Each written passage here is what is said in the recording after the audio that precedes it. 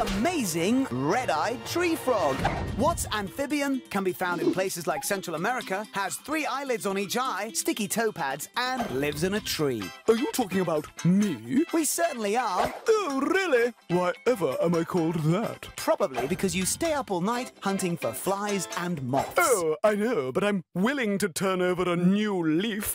I'm so funny. They sleep by day stuck to leaf bottoms. Oh, he said bottom. With their eyes closed and body markings covered, they are almost invisible. I'm here!